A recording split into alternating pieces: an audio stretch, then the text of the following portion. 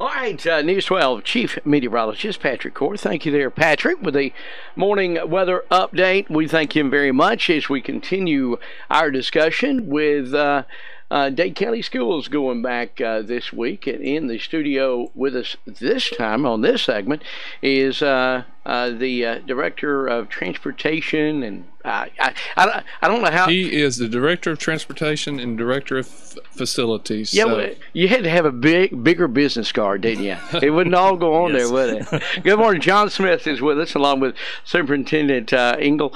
Everybody wants to know, are the buses ready? The route's going to be changed? What time do I need to be there? You know.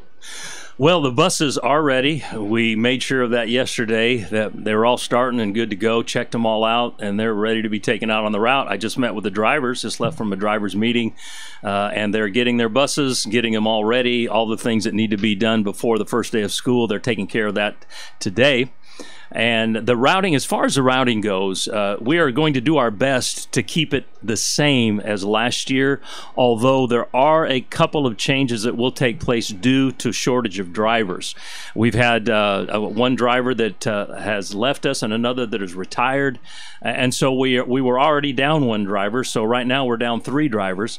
And so because of that, we're going to have to combine a couple of routes and add a little bit to a couple of routes, and, you know, kind of rob Peter to pay Paul kind of thing on a few of them, and it might make just a little bit of variation in times, particularly up in the Sand Mountain area in the new home routes. That's going to be probably the most affected. But other than that, we are not going to make any changes this year. We're going to try our best to keep them the same as we ended the year last year. Okay, just quick, because I remember the day growing up here. Do you have any second loads anymore? No, we do not. Okay, because I always rode the second load to Piney, so I had to wait at the school. Yes, thankfully our school board has hired more drivers, and we have more drivers now than we used to have.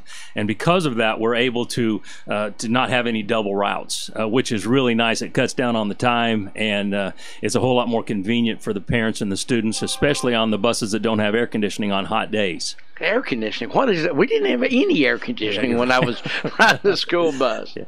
Well, we do now, and we're in the process of getting new buses and updating our fleet to where now we have 12 buses. We've ordered 12 buses over the last 4 years, and we're planning on ordering 3 more. They all have air conditioning, so the vast majority of the routes will have buses that have air conditioning on them, which is fantastic, especially in August. Absolutely, absolutely. So maybe just to, I guess, be bearing with the changes that may have to take place, especially in the new home on Sand Mountain area, because of the maybe a little bit longer time. So if your bus is not there exactly when it was last year, wait a few minutes. It's more likely just going to be delayed. That's correct. And those students that live on Brow Road, they will be, and on Wells Road, they will be riding a different Sand Mountain bus. We have several that are assigned to Davis, but their bus will change this year to bus 20-2, and that's because we're having to combine them because of we have a driver shortage, so we're having to kind of combine a couple of routes, a couple of roads. So those will change. We're only able, at least initially, to have one bus cover the entire new home community. We think we can do that. We're going to look at it. We're going to start the year that way. That's bus 21-3. He will be covering the entire new home area. Hopefully, as far as numbers, we're just going to have to see how that plays out.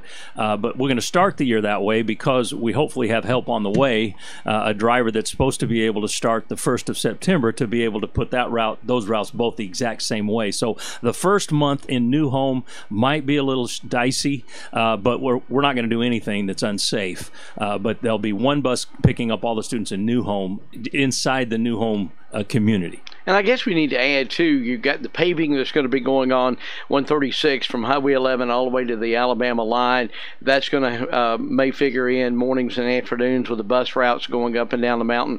And also they still got Morganville Ridge Road closed for the time being. Hopefully it's going to be open here in the next week or so, but I don't know if you have a bus that goes over Morganville Ridge or not, but that may cause a little delay or something because of that. Yes, we do, and I've already spoken with the driver on that route that covers that, and she'll have to divert instead of going over Morganville Road. She'll have to divert and go on Sligo Road and go down past the KOA, and that'll just add a little bit of time to the route.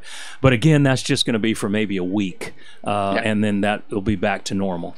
Well, sounds good, John. Thank you very much for coming in. It's always a question you get asked. The bus is going to be on time. This type of thing. So great job of explaining everything, and hopefully the parents and guardians and grandparents out there that have to make those decisions will bear with you for the first few days. Yes, please do. We appreciate everyone's patience. Every time at the beginning of the year, it always gets a little confusing, but it just, in a week or so, everything typically smooths out pretty well.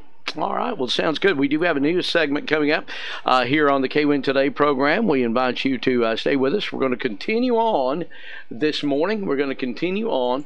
And John had to step out with he's got a meeting. He had a meeting he had to run to. We're going to continue on. We got a news segment coming up, and then we will of course give you the rundown of the songs to be listening for this afternoon. They're good for tickets, and get your name in the drawing for the entry stomp for $1 million. And we'll continue talking with all of the principals as we head back to school here in Dade County. 9:32. Let's get a news update now.